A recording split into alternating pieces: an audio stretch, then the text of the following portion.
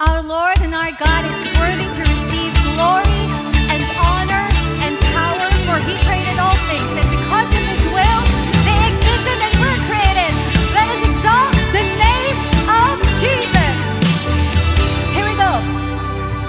Great in power, great in glory, great in all the earth. Beyond the borders of seas and nations, your fame